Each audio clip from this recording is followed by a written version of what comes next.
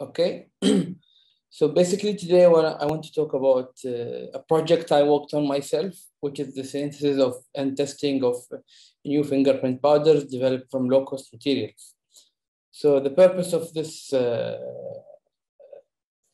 for this research is to work and produce a fingerprint powder having a low-cost material, and we can have like recyclable materials instead of for the material to go to waste. We could like make a use of it, recycle it to a fingerprint powder. So, and this is my disclaimer as well. So the aims and objectives of the project is to develop silica-based nanoparticle powder that is usable on all surfaces. We all know nowadays everything is going towards the nanoparticle research, and I tried to include nanoparticles into my fingerprint powder. Also to develop low-cost fingerprint powder from reusable battery waste, which I'm going to talk about, to develop magnetized carbon-based powder for latent print detection.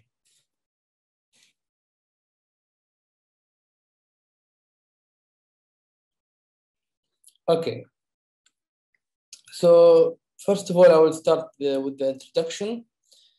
As I think everyone knows that three main types of fingerprint can be seen or not seen. Just three types of fingerprint. So we have the patent, which is a visible fingerprint, a latent fingerprint, which is invisible, and you have the plastic, which is an impression. I would say more like a 3D impression. We have three main types of friction-ridge patterns. Loops, we will have two kinds of loops, and we have whorl, we have four kinds of whorls, and we have arches, two kinds of arches. And the loops are like 65% in the population. Whorls are like, which would say 35%, arches would be 5%, which is the rarest, which are arches. Methods of detection, we can use light, powders, chemicals. Silica-based powder are highly desirable because they are in a high thermal stability of silica particle, strong interaction to body secretion, to the oil, to anything which comes of the fingerprint, of the print, yeah.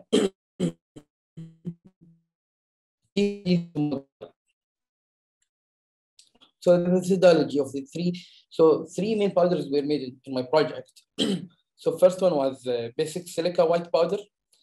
I know white powder is not the best thing to be used in fingerprint because it will have a reverse in the friction-rich skin. So the friction-rich skins will be in white, and the furrows are going to be in black. We want them the other way around if we're doing fingerprint, just to make it clear. So the method we used here was Tauber method. And as you can see in the PowerPoint, it was the protocol we used was the Tauber method one. Then using the magnetized carbon black was just a novel method which I tried to come up with. I tried like doing more than one experiment.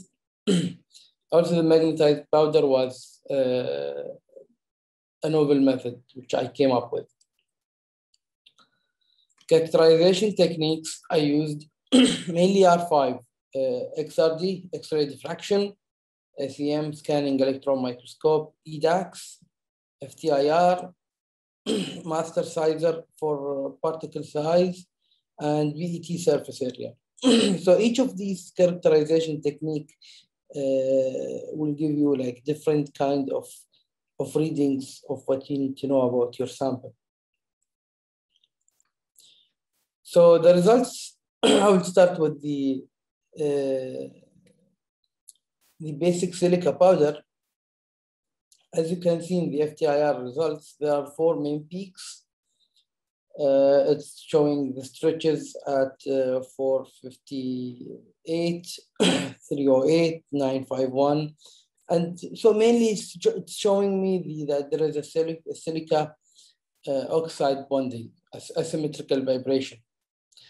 As you can see also on the SEM EDAX, the spherical nanoparticles are at the size of 400 nanometers, which is very small. Not everyone can see it, except if you're using like a powerful microscope, like SEM.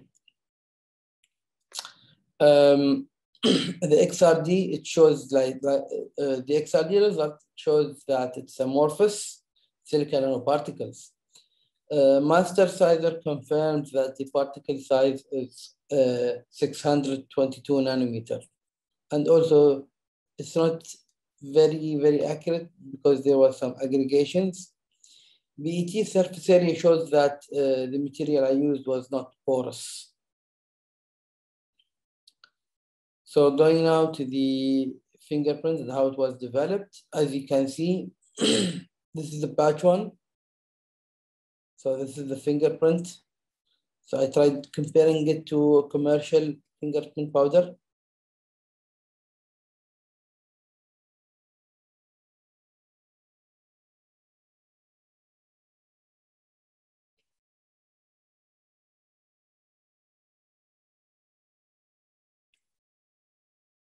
Sorry about this.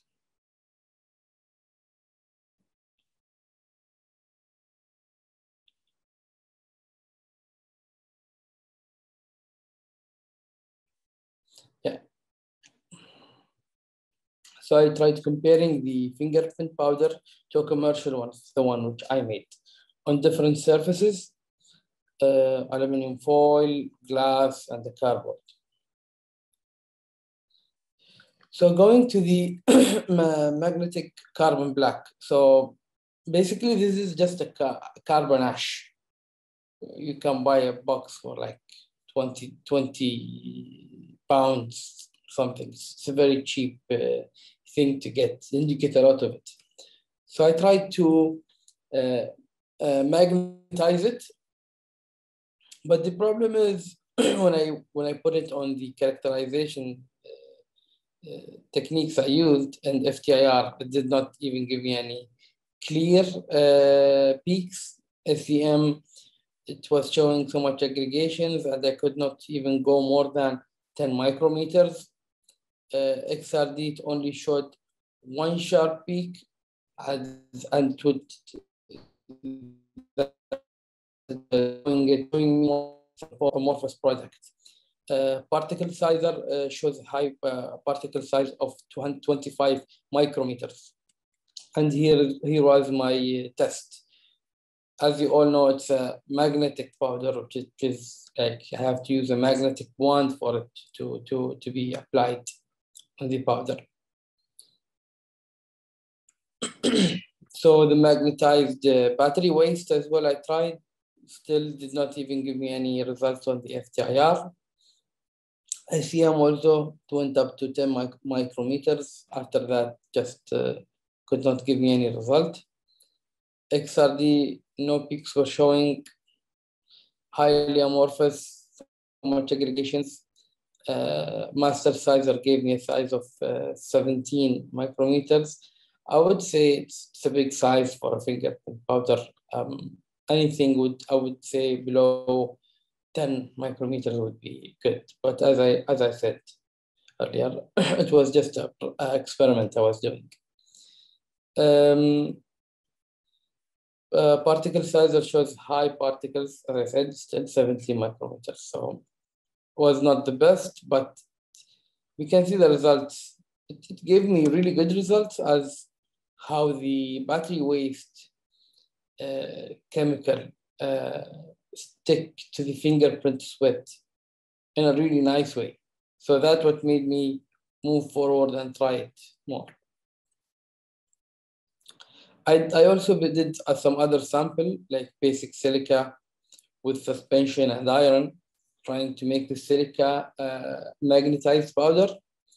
And I even used organic dyes I used carbon black, trying to mix it with silica to change the formation of the silica bonding to try and let it become a different color. I was not successful doing these, almost all of the other samples. Only material 7 was giving me some promising results, as you can see in the picture.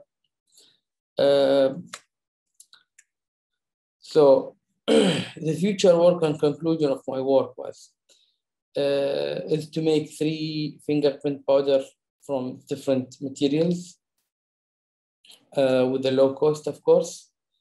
So the basic silica white powder showed a high quality performance comparing to the other powders I tried to make. So many future work I'm trying to do in the future to create a fingerprint powder which can have a catalyst telling me what kind of, like for example, what is the gender of the fingerprint holder?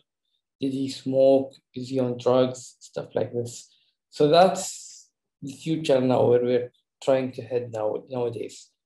So you can know almost everything about someone from a fingerprint powder. So I started my project really basic, and hopefully in the next few years, I will try and come up with a better project and hopefully with a better fingerprint powder. Thank you for listening.